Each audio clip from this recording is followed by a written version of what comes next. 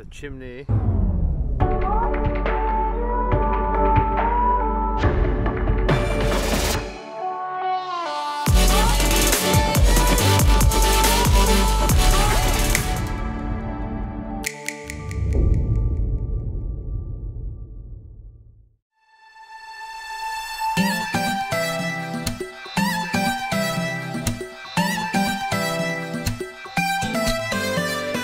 This trailer is full of organic compost, which we got for free from the municipality of Liceo, the closest town, and it's really awesome. Loads of good stuff in one place, all for free.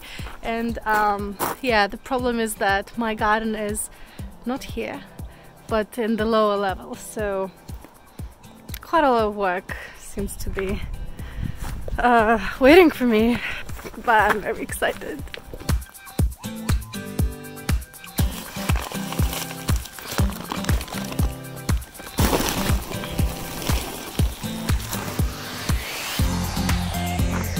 Muchos de merdas. No, actually it's mucho de merda.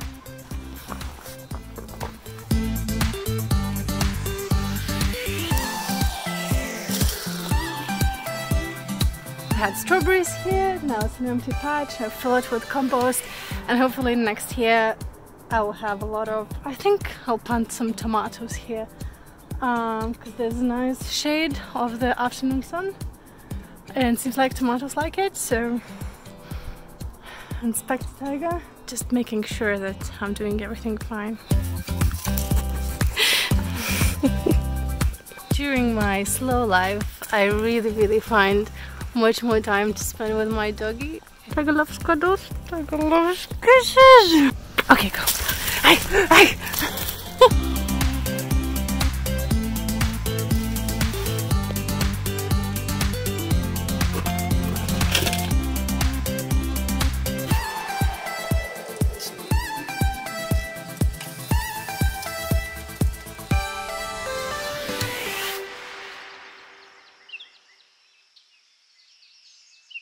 So I'm sick at the moment, but Carlos here. We went climbing this morning. It was a bit too cold, so we just spent the rest of the day helping me with electrics because he's an electrician, and it's been amazingly useful because basically just understanding like where you place boxes, how things have to run together is quite a big deal, and if you get it wrong when you do it, it's going to be a nightmare. Yeah. And I'm aware of that because it's not that different, you know, in a way it's like running cables for vans. If you like not thinking about it, you just like get cooked. So anyway, thanks to this guy, it's making life a lot easier.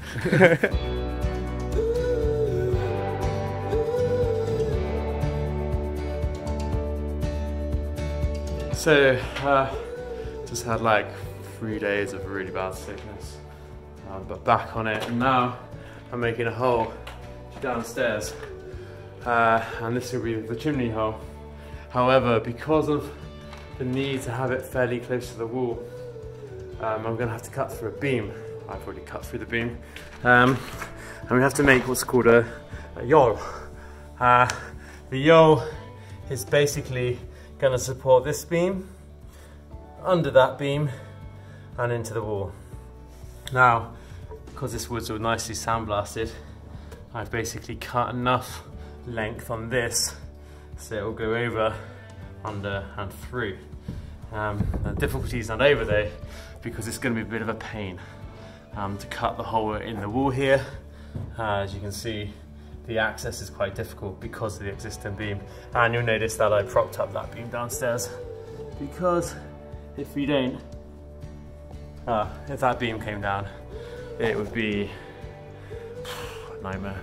Anyway, got to cut a hole and then cut this to the shape to support this beam, cut the beam to shape and get it in. Because now this hole is here, I can actually install the chimney, because there's a bit on the chimney which slides, which means I can basically put the chimney in and then the last piece, use the extending part to put it onto the actual burner. Because I thought originally I'm going to have to build everything ground up, which means plasterboard in the walls, putting the tiles on the floor, then put the stove on. So this is a good thing, but still quite a bit of work. Also in the last days we've been replacing the lintels on this window. They were super thin, you can see them there, and a little bit too low for the modern window size. So basically it's been quite a job. Same thing, you take out the whole front, put one beam in, take out the back, put the beam in, but it's basically, you know, it's structurally done. It just needs filling in with more rapido. Love the rapido.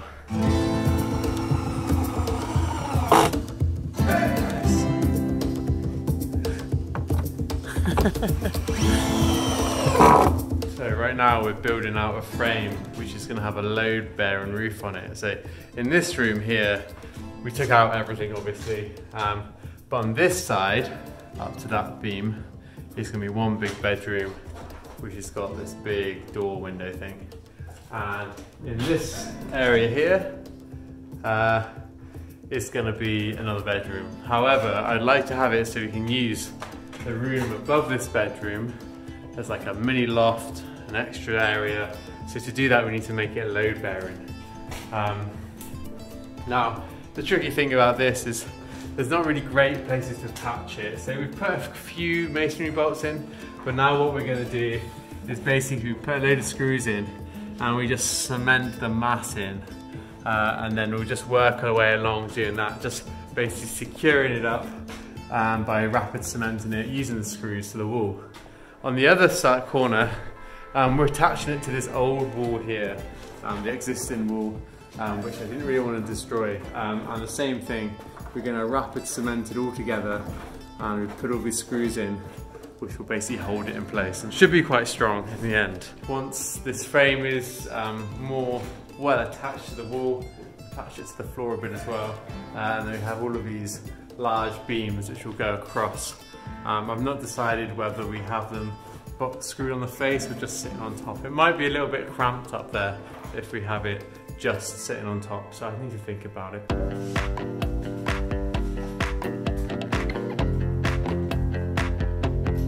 So we've basically put this frame in now.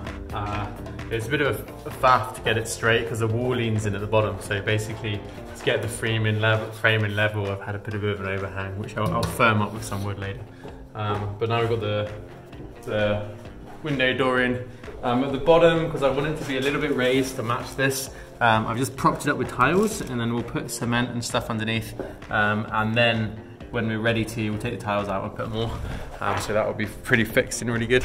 And now we're doing the standard technique of basically rapid cement and some rocks with a bunch of screws which poke through to help firm it all in together. We can do it rough first and then we'll seal it up and make it look good later. So we've got the chimney fixed into place, nice and level. Now it's time to cut a hole in the roof. So I basically put one of them up there already, and I've cut the hole. It's quite hard to get out, so I'll probably have to just hit it with the drill a bunch. Cut this hole in, then we'll put a center hole all the way through the roof. We can use that to mark out and do the chimney fittings and fixings, and just make sure we don't screw it up too much. So, but yeah, it's good. If we get the chimney done, we can finish the roof. So, just putting the chimney on, cut that hole through all the way to the other side. I put the bracket at the top. I think it's better, it's stronger wood there anyway. And now I'm putting down this, and basically I'm going to cut it, and I'm going to cut it at the point where there's a raised part, and then I can have a raised edge inside, and there'll be a clean line stopping exactly there. And then this will go under, and this will stay over. So it's a bit of a faff to get it under, but I just wanted to bring it down so I know that I'm getting it right. This chimney's not quite high enough, but I can just buy another section, pop it on top, boom, done. So the chimney is on the roof. The flashing, not sure what the best way to do it really is, whether you put the flashing on and then post the chimney through. That's tricky for all the brackets, or you do what I did and just like man-handed it up inside. I just with the hammer just basically tap tap tap tap, because you'd actually stretch the lead and like move it kind of, basically more or less formed it to the shape here, and I think it'll do the job. Got little corners in the edge, the upturn's still there, so hopefully that's going to be waterproof. Obviously there's going to be tiles and cement and all sorts of stuff to go on here still, but yeah, good start. If I wanted to, I could stick another meter on it, so, but I think 1.5 meters is probably excessive. Looking at what's on other people's roofs, I don't think we need 1.5 meters. Pretty cool sunset. So now got the chimney place, I know where the fire's going to be. I'm working on building the hearth. So the hearth is going to be 5 centimeters of cement. Now this whole corner kind of slopes up and it's a bit junk, so it's quite good to cover it up anyway. But basically I've screwed this frame into the floor just temporarily, and then I can cast it, and I know it won't move with any of the cementing we're doing.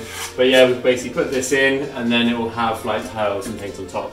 But the main thing is to get the base in, cement it all up, and then, you know, I can start building the other parts of the hearth.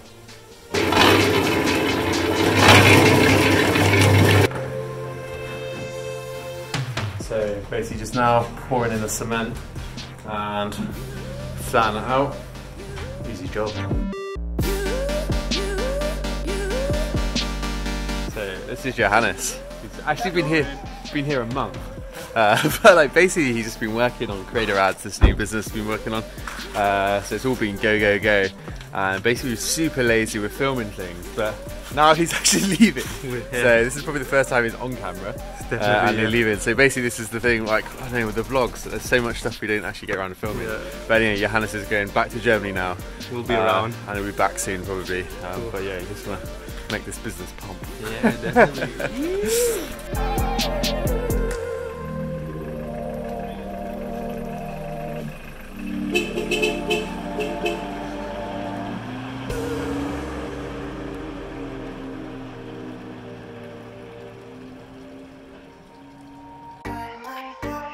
Meanwhile, Ezra and Anna had decided that wintry building work wasn't for them, so they went to Siurana for a couple of days climbing.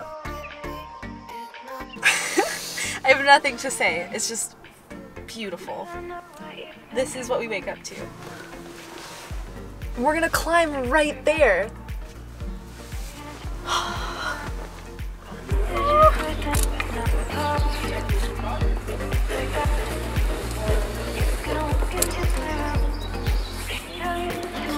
Jesus.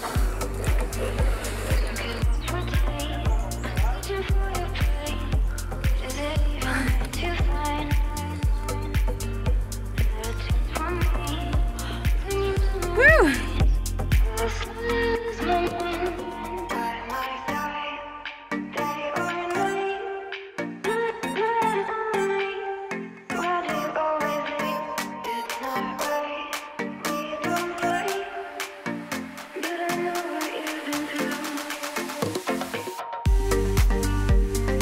I'm well aware that we miss out a lot of stuff on these vlogs because there's 7 days of pretty much non-stop action and only a 10 to 15 minute vlog at the end of it. But if there's more stuff you really want to know about or see more of, from the business to the house to the garden or the climbing, just let us know in the comments, and see you next Sunday.